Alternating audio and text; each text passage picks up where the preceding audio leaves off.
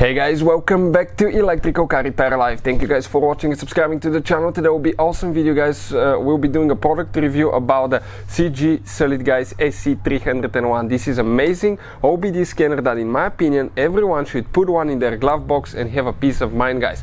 Why? Because it's very inexpensive, it's very powerful, it can reset engine light, it can access live data, diagnostic. You see, it has a question mark that tells you actually what's wrong with your vehicle. I'm going to actually demonstrate this one, which is super convenient, and you can check if your vehicle is ready to pass emissions or not. All that will be covered in this video today. Now, before we start, let me tell you a little bit about us. If you need to buy any parts to use for a good price and quick shipping, check out the link in the description of the video below, and that's where we're going to list the link for the scanner as well.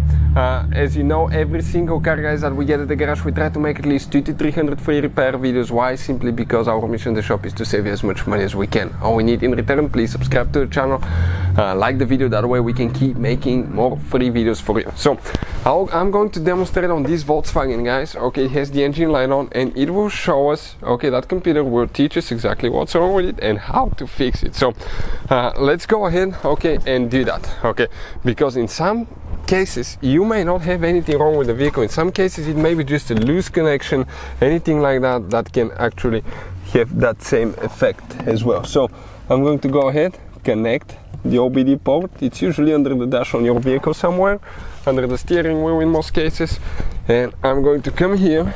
Okay, let me see now. Okay, perfect. We're going to go ahead, start the car. I want to start it now. I want to demonstrate how the engine light stays on. Check it out, engine light stays on. Now the car runs, guys. Okay, runs, but fuel economy is poor and engine light stays on. And now we're going to see if that scanner is going to tell us exactly what's wrong with it, okay, and see if we can take care of that problem. You can see that little bit of scanner is everything that we need. So let's go ahead, okay, and see what we need to do. First, I need to turn the car off. Then I need to turn the ignition to the second position without starting the vehicle, and we have the lights on. Next, let me go ahead and close the door so it's not dinging here, because it's a little bit annoying. Perfect. Right here on the scanner you have a few functions now. One of them, guys, okay, is the OBD. That's where you read the lead code, see live data. DTC lookup, you can put the code and tell you exactly what it means as well. Now you can check the review here, okay, as well. It's going to just show you read codes, pending codes, okay, it teaches you. You can see that's what we had before, okay. The last one that it's right here, okay, for the last vehicle, so we can quickly access that. Print data, you can set a printer, okay, and you can actually do that one as well. Now setup, you can set language, preferences, units, imperial, or the ones here in the US, okay. But what I want to do first, I'm gonna click I am readiness. I am readiness is the one that tells you if your vehicle is ready to pass emissions. You have multiple systems that you have to drive the vehicle for a certain amount of time, and often that will be over 200 miles, to make sure that everything works correctly. We have engine light on, which means we cannot pass emissions, okay, and we have one code. The computer system that are ready are with green, the one that are not ready are with X, and the one that have the slanted, okay, thing and it's in gray, it means that it's not supported by these vehicles. So only two systems now are ready to go, and 1, 2, 3, 4, 5, 6 are not. Now I'm going to go back, okay, and go to OBD. Here under OBD you can check a few things now. One, since we have only one code, before we even start the thing, I'm going to get to the code, guys, okay. We'll erase previously recorded data. We'll click engine, and here we're going to go to view freeze frame data. It's going to show you exactly at what conditions the engine light occurred. It will tell you what let's say what temperature the engine was, how much throttle, oxygen sensor, how much air the engine was getting, RPMs, all that stuff, so you can quickly figure out exactly what's wrong with it. So let's go ahead, do that quick. Okay, it's working on it now, and you can see the code is P0100.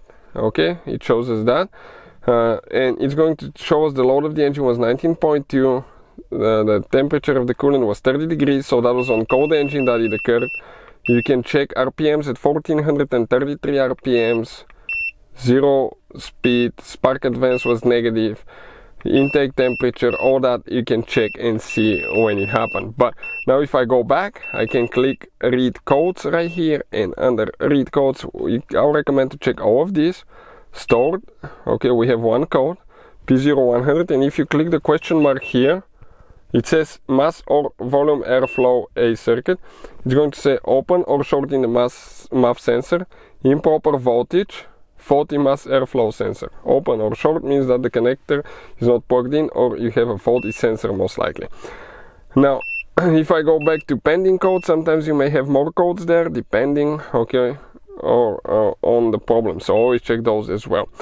Now one thing I like about it, it says problems with the with the MAF sensor. I'm going to go ahead, okay, and I'm going to go ahead actually and see the live data. While it's loading, I'll just start the car. Okay, we're going to fire it up, and now under here we're going to select view data, complete data set. It's going to load it, and you can check now right here RPMs and everything you need to check for your vehicle, coolant temperature, and you can select the green check mark for to open the graph, and check it out now when I rev up the engine. Okay, the RPMs go up on the graph too, so you can see how responsive it is. That's great. Now if I go back, I'll go down, and here MAF sensor, that's the problem, it says 0. We're getting practically 0 grams per second, so that MAF sensor, it's either unplugged or not communicating, or the sensor is messed up. So we'll go ahead, inspect the problem and see what it is. Okay, so we replaced the MAF sensor, guys. The problem was with the MAF sensor, and now if I restart the car, engine light is still on, I haven't reset it yet.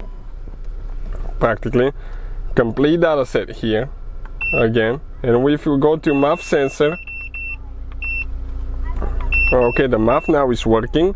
If I click the graph, if I rev the engine, check it out now. Every time I rev it up, it gets more air, because the MAF, okay, it calculates how much air the engine is getting. Excuse me, so that definitely works. Now I can go back. What we'll do, turn the car off, turn it to the second position, and select erase. We're going to select erase codes. If I restart it, engine light should be off. Perfect, that's how we do it. Hopefully the video will be helpful. Thank you for watching and see you next time.